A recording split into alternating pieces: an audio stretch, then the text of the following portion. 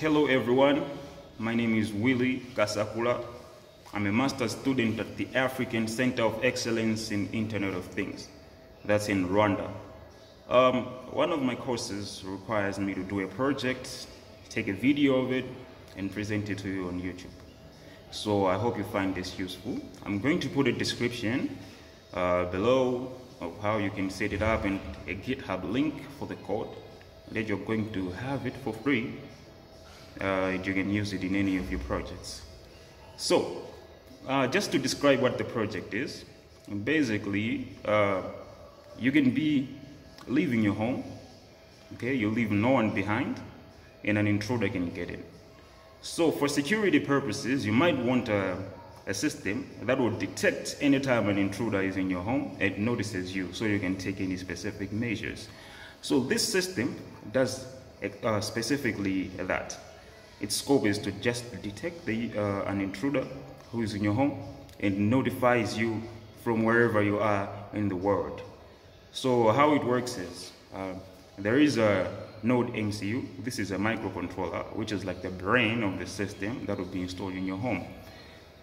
This NodeMCU has a Wi-Fi chip, which it's going to use to connect to the internet, basically. And it also has connected a PIR sensor, that's passive infrared sensor. So, if anything that has heat, specifically a human heat at 37 degrees Celsius or somewhere around there, it emits infrared. So the passive infrared sensor is going to detect that infrared, and if the human is in motion, it's going to detect that, okay, there is motion here, and it will take that data to the NodeMCU, and the NodeMCU is going to upload it to the Blynk cloud, the Blynk server, using the internet with Wi-Fi, of course. So, with you, from wherever you are in the world, as long as you have internet and a Blynk app installed, which I'm going to tell you how to set it up,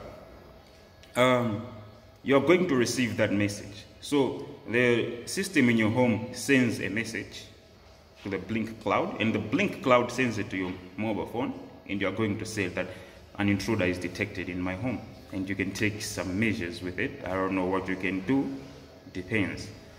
So here I'm going to show you how that system works. Thank you. Now here's the setup of my system. This right here, this is the NodeMCU, it's the microcontroller, and as you can see, I've connected it to this thing, and this is the PIR sensor. Basically, it's the one that detects human motion using infrared. There's a lot of physics connected to that. I advise you to read about it. And this USB cable is just for powering the NodeMCU. Now, I've connected it to my laptop, yes, but it could have been any power source, like any phone charger.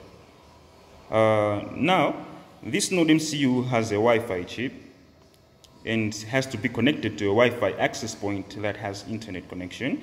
For now, I've just used a hotspot from a mobile phone. It could have been any other mobile phone. Now, on this smartphone, I also have installed a Blynk app.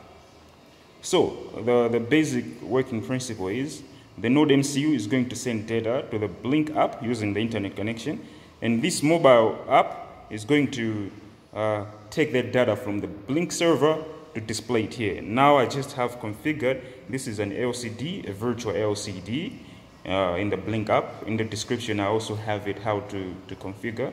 I've written it in my GitHub. I'll put the link. So, to demonstrate to you, I'm going to press the play button to start the app. So right now the app is working. This mobile phone, imagine that it's in the USA and the system is installed in your home in Malawi. So, that PIR sensor could be in your room, and someone just enters the room. So notice how I put my hand here, and notice how it written intruder detected. You see? So I should do that again. If I put my hand this side, it writes intruder detected. Okay, let me do it again. Put my hand, it writes intruder detected here. So if anyone enters your room where you have set the system up, okay, you're going to get a notification that intruder is detected from your mobile app. So you can do a lot of things with it. You can configure it to send an email, or you can have it notify anyone else. You can have it to like set an alarm that will notify the neighbors and whoever. So this is just how Internet of Things works. Thank you.